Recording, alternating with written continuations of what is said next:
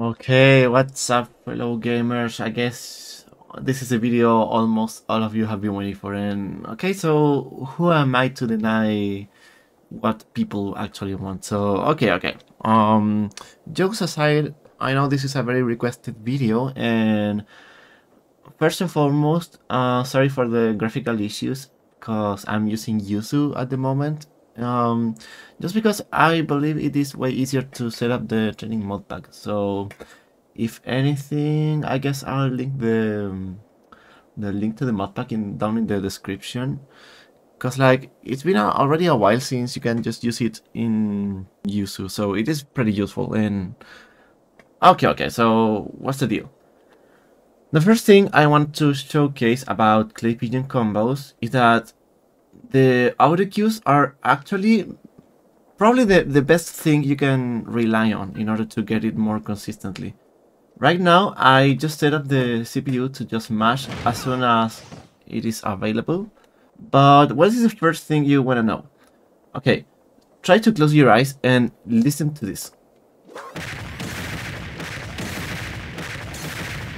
Okay, that's the main audio cue you have to rely in order to get this consistently. So how will you know if you're getting right or if you're getting wrong? This is like a rush version. It is very slightly fast compared to the other version I tested out. This is way too fast. This as well a little bit too fast, but this is the right one.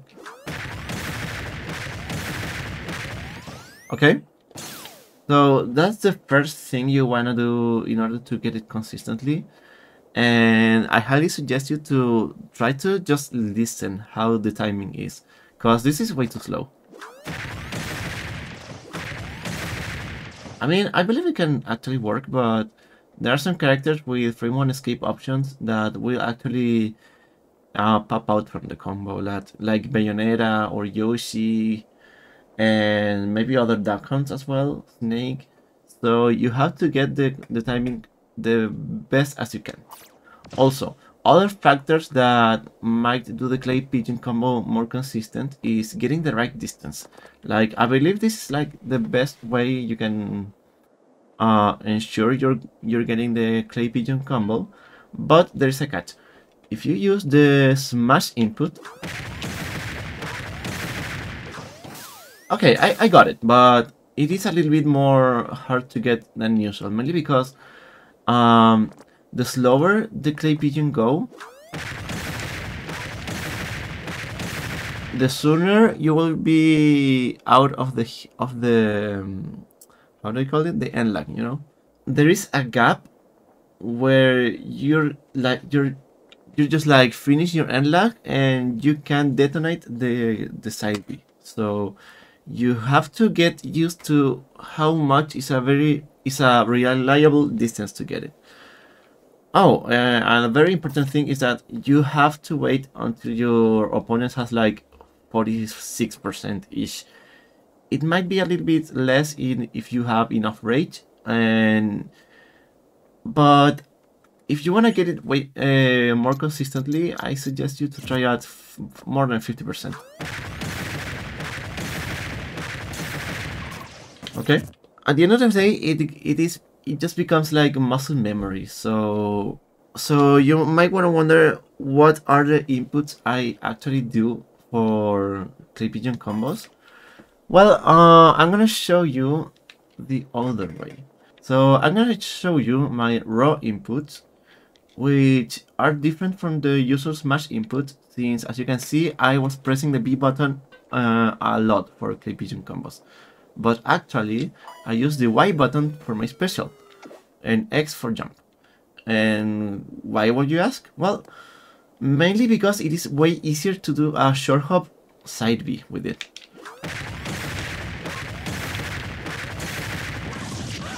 You see?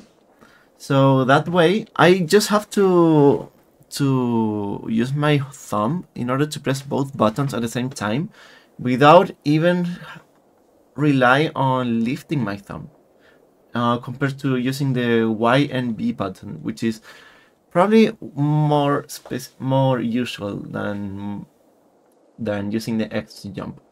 But the other way around would be like using the Y button and then X button. It is the same, but just at the other way around. Okay. So this is my main suggestion in order to get it more consistently. Unless you use your trigger buttons to jump and try to make an auto short hop, unless you're already used to short hop with just a single button, with just a single trigger button, which I wouldn't be able to get it because funny thing is that I actually suck at using my trigger buttons. Like attack cancel, I use it with the claw method, and I get it way more consistent than with the triggers. So that's just a me thing, but in order to make a workaround without modifying my controllers that much, I highly suggest to use the X or the Y button as your special move. Mainly because it is also very useful to just like move around with the can. It is way easier to do it that way. But okay, so what are some of the most typical routes you can do on most characters? Well, I believe you can just sort most of the characters in, I believe, 5 categories. The light characters and floaty ones at the same time, light characters and fast fallers, regular characters like, I don't know, like humanoid characters like Pete, Marth, maybe Mario, but he's a little bit smaller.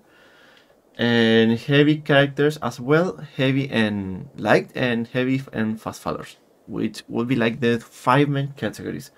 So this is probably one of the most optimal routes you can do against some characters. But the main thing is that most characters you can't get kill confirms without making some risks, and this is why I don't like using this combo as much as I used to.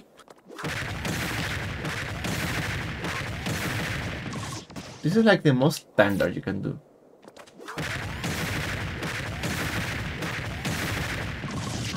Okay, so it deals a lot of damage, almost 50%, and it is pretty useful in order to just like make a swing between stock differences. And what other equivalent combos you can do against these kind of characters, which I highly suggest, because like if you're not gonna kill with Clay Pigeon, it is kind of hard to justify its uses. So just back throw can.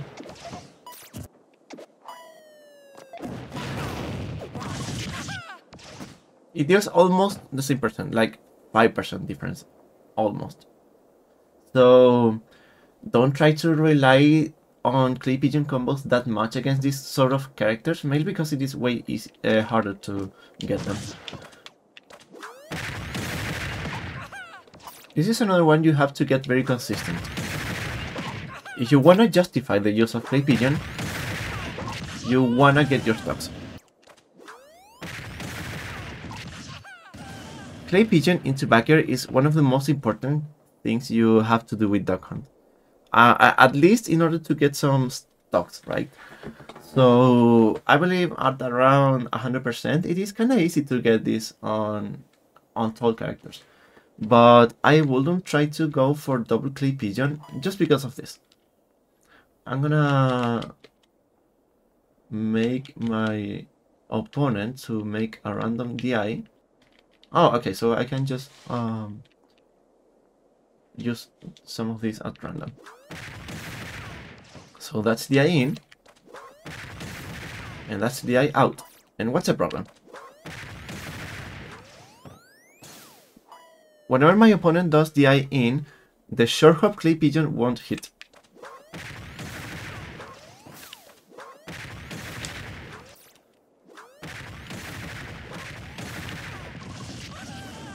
But it is absolutely possible. But as you can see, you have to make a lot of risks against this kind of characters. So that's very important to know. And okay, so another thing related to this is that whenever you get to like around 78%, that's when your opponent is gonna fall for tumble animation against Clay Pigeon. And what's the deal with that? Do you see that smoke, the red smoke that my opponent gets? Okay, so as soon as you see that smoke, the eye will be a factor in this combo. And this is very important because the only thing I can justify regarding Clay Pigeon is that it won't send the opponent in a tumble animation. So under 75%, the eye won't be a factor and everything will be 100% consistent.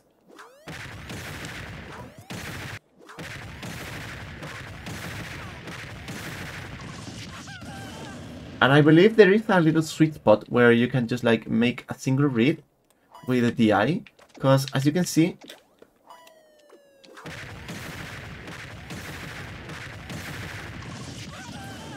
this is a very useful combo if the opponent, if you can read or guess the opponent's DI, then you have a kill confirm. So it is very useful to know.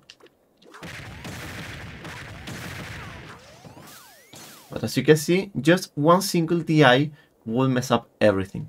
So this is why I don't like to rely that much on killing with more than one Clay Pigeon against these kind of characters, because it is a risk. So you might wanna mess up with your advantage state.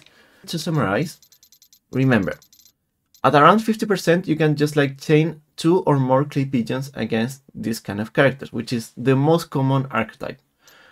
At around 75%, Clay Pigeon will start sending the opponent at a tumble animation. So the eye will be a factor, and it is way harder to get these combos. And at around 100% at the ledge, you can do Clay Pigeon into rare backer. You have to land the sweet spot. But otherwise, if you can catch the opponent, you can just also do downer, which I kind of like just because it doesn't have a sour spot, so it is a little bit easier to land. You see? The only thing is that downer kind of sucks knockback wise. Like, as you can see, Pete already had the chance to air dodge, which of course it isn't the optimal way to recover, but it won't kill at 100%. It will rely a little bit more on rage. Oh, speaking of rage, remember that rage will also factor on the minimum percent required to send the opponent at a stumble animation. So remember, I already told you that at 70% you can still do Clay Pigeon chains without relying on the eye.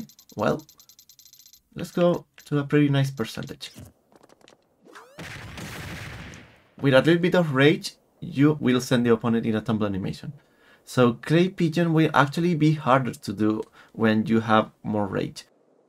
Okay, so super lightweight characters are kind of an interesting case, and I believe only Jigglypuff and Game & Watch fall into this category, but it is good to know that everything regarding the 50% rule also applies to these characters, but the only difference is that you have to full hop the second Clay Pigeon.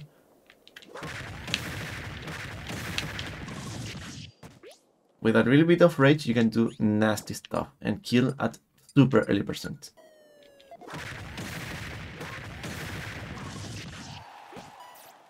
If you are able to do a double jump back here,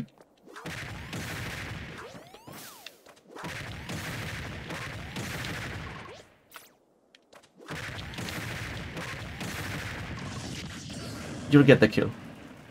Okay, so that's the difference between making a full hop upper and a double jump backer.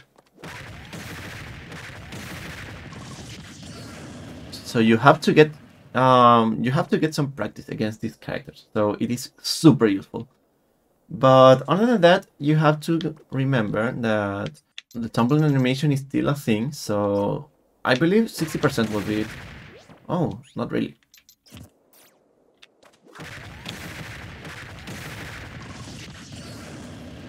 Okay, so at 60% you won't have to rely on double jump, so that's very good to know. Okay, so 67. Tumble animation, so it will be harder to get this combo. But this might apply to Game & Watch as well, so you have to get used to. Okay, so this is like the regular size character, but with a very very high fall speed. This one is kind of tricky because you wanna get the grounded version.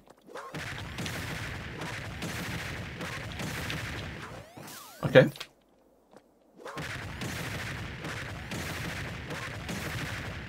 But this one is very useful because you can just like, if you're at this part of the stage,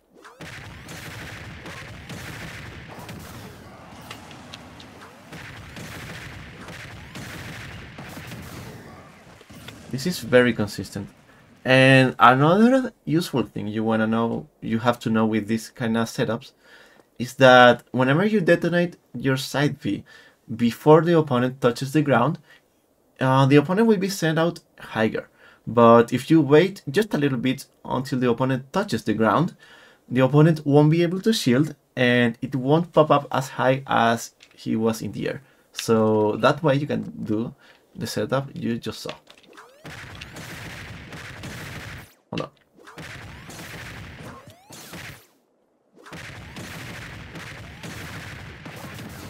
You see?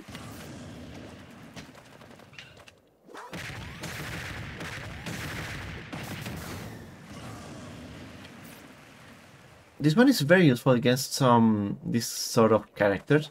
So I believe check out the follow chart in order to get which characters you can do some stuff like that. Of course, it won't be 100% accurate, but these setups will be very useful.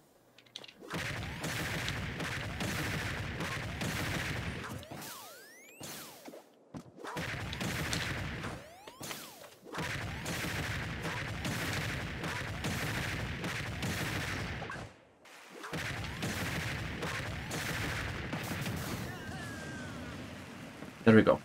It takes some practice, but you can just get this very reliably against this class of characters.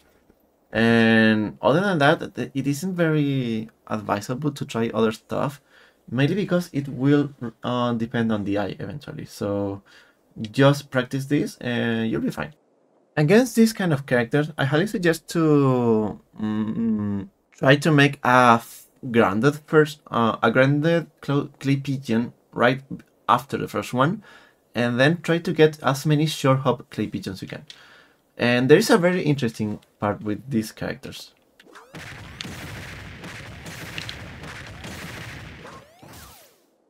I mean, depending on how fast fallers they are, you have to either try to get the second Clay Pigeon in the ground or with a short hop. So my mistake. Everyone has to learn eventually.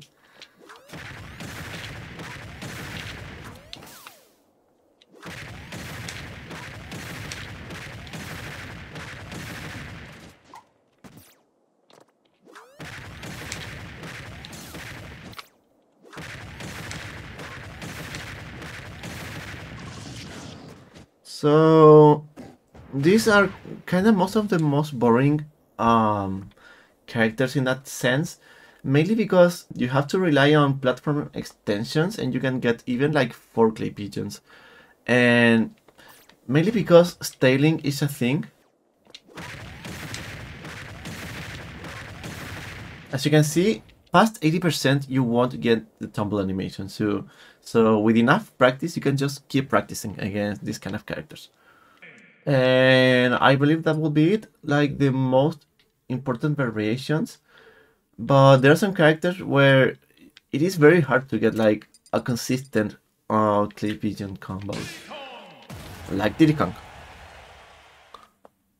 And some of the reasons because it is a bit harder is that because first she's short, so that's a very big issue, and also his fall speed is just the right one in order to avoid most of the Clay Pigeon combos.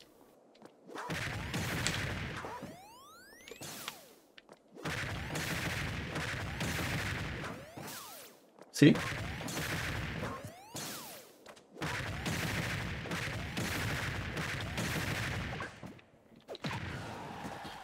So I wouldn't suggest you to extend a lot with Clay Pigeon combos because it is way harder to get them and you won't get as much damage as you will do with like the Ken, which is way safer to use. Okay, so what can I tell you as closing follow-ups? Okay, that was neat. Remember that you will get punished if you use Clay Pigeon way too much. It is one of the laggiest moves in the game, probably one of the laggiest special moves, other than Funko Punch and Warlock Punch and maybe some other clones of those moves.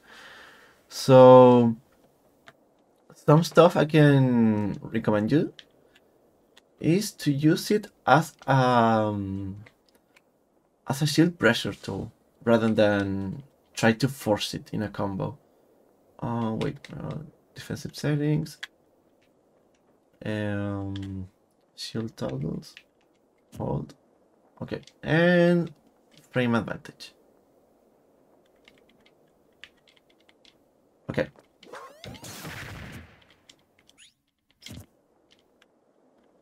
Frame advantage.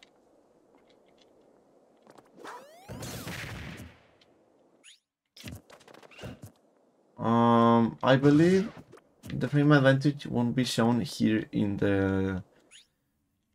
this version. I'm not very sure why.